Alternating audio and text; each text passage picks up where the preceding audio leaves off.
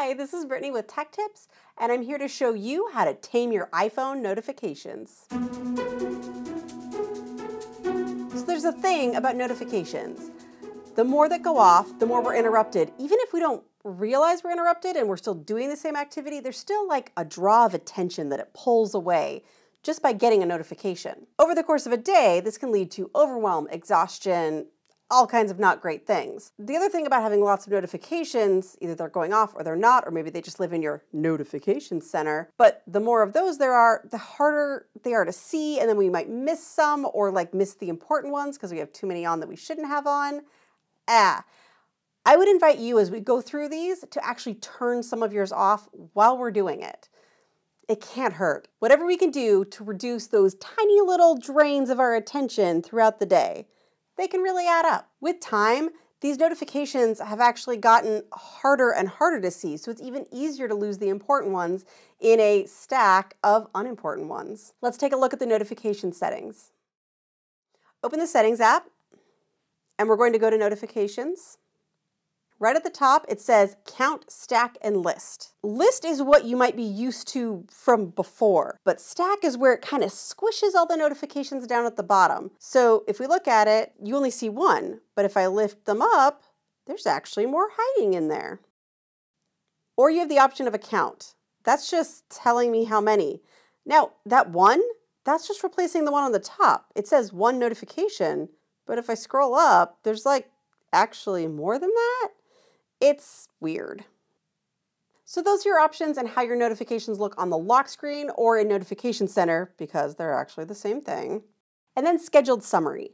A scheduled summary means, hey, there's these sets of apps, you pick which ones they are. I don't need their notifications right away. Just like give me a summary at some point later. It's an amazing idea.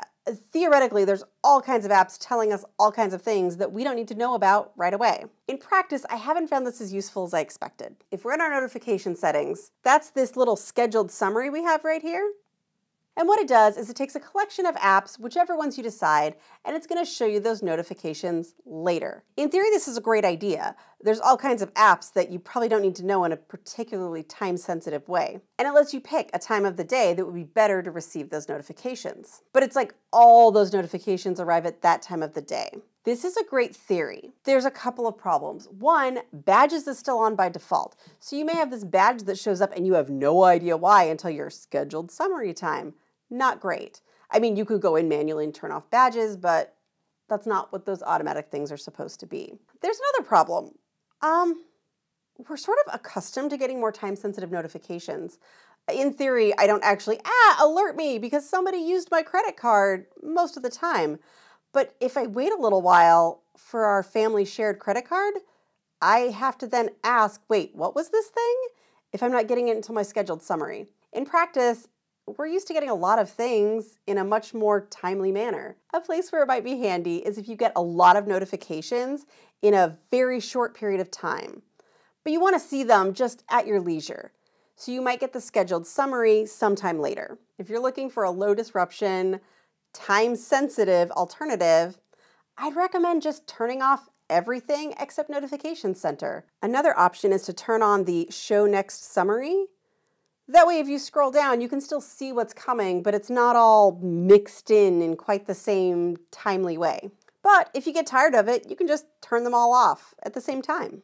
Let's talk about show previews. A preview is where you're looking at your phone and you get a text message and it either says person's name and text message, or it says person's name and would you like to go out in a few minutes? Whether or not you want that on or not really depends on your privacy sensitivity. Are you in a place where you don't want people to see the text message, or do you kind of not care? So if we tap on it, we have three options: always, when unlocked, and never. When unlocked just means if your phone's locked, you can't see it. Once you've unlocked it or it's recognized your face, all of a sudden, you can see the little preview. That's a nice medium ground, or you could say, never, I must open the app to see the message. And then there's the option for screen sharing. If I'm sharing my screen, do I allow notifications or not? It's often very distracting to allow them, so it's a pretty good default setting to keep that off. Let's talk about announced notifications. In the Settings app under Notifications, we have Announced Notifications. What that means is that Siri can read out loud notifications under particular settings. Each individual app has a setting for announce notifications, yes or no. You're not picking all notifications are announced or none of them. How you decide to use this, if at all, is very personal. There are some notifications I like to announce, say, while I'm driving, but every day, all the time is a little bit too much. That's announce notifications. Notifications for Siri Suggestions. Siri Suggestions are those little things that pop up that it's like, hey, do you want to do it? It's got a little Siri suggestion. To my knowledge, Siri does not notify you like with a beep or a buzz or something. Sometimes when you tap on search, it will have a suggestion from Siri, say join meeting or turn on do not disturb. If I feel like those are terrible and annoying and never worthwhile, I should turn that off, and I can. I like them for many apps, just not all of them. So if we look at it, you can see I have them turned off for the App Store, Apple Store, and for Amazon. I don't need being prompted to buy more stuff at any point. Let's talk about individual app notification settings. Each individual app has its own notification settings. Do you want to allow that app to notify you at all? Do you want it to do it quietly with no badges? Do you want it to only go to Notification Center? Or do you want all the bells and whistles? First off is the button to allow notifications at all. You can just turn them off. This is actually great for lots of apps. Tons of apps want to notify you about stuff that you actually don't need to know about at all. Most games come to mind. But I do want my text message notifications, so I'm going to turn that on.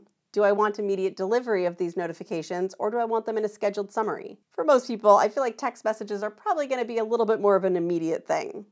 You can also classify an app as time-sensitive. What you're doing is giving it elevated permission. For example, my calendar has time-sensitive notifications turned on. When we look at my lock screen, you can actually see the only notification is from my calendar sitting right there. I pull up and you can see more, but that was the only one that you could see that it was really counting when it was counting my notifications. This can be an issue if you're using the stack and have something kind of stale up there. Say I'm already in the middle of my event, but I get a text message from somebody else. That's going to be hidden down there because it's not time sensitive. That is the behavior I want most of the time, but be aware that if you're using the stack, time sensitive notifications will often hide the ones below it, even if the ones below it are brand new. Here we have the options to have it be on the lock screen, notification center, and banners. If we turn off everything else, all of a sudden, it's just in notification center. And those banners, those little drop-down things that appear, they also come in multiple types. They can be temporary or persistent. And persistent just means it's going to stay there until you manually swipe it away, no matter what other notifications come up. But you can also customize your default sound, also vibrations. If you tap on sounds, you can see there's a lot of them. And where we picked, are we showing previews of messages or not, you can actually customize it even further within the app. It can be the default, or it can be only when unlocked or never. Notification grouping. You can have it be automatic or by the app. So these groupings can lump everything in an app together or maybe have some granularity depending on the developer. For me, I get a lot of Discord notifications, and I would find it a little disruptive to have them all be together in one stack. I would rather know, hey, is the ADHD Guild Brags channel getting a bunch of chatter? Or is the ADHD Guild Memes channel getting a bunch of chatter? And it has those grouped together. Or a different Discord server may have a different group of notifications altogether. But if you don't want those, you want them all in one little group, then you'd say by app. If you say off, each individual message is going to be there in a long, unending row, perhaps. And there's one last thing on customized notifications. It says repeat alerts. Do you want to get an extra alert if you don't get to it right away? Well, this sounds horrible to me. My husband likes a repeated alert for his text messages. It's up to you. Another quick example is my Notes app. Although I allow notifications and I have it set to deliver immediately, I have it only going to the notification center. There are no badges, no sounds, no announcements. I just have it show me, hey, did, usually Colleen, make any changes to our shared Apple Notes? It's just something for me to be aware of when it's convenient to me. It doesn't need to make a big noise and get my attention. Now go out there and tame your notifications.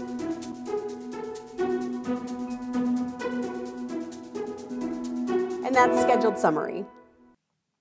By the way, it occurred to me partway through filming this that maybe these should be even smaller videos. So here we are.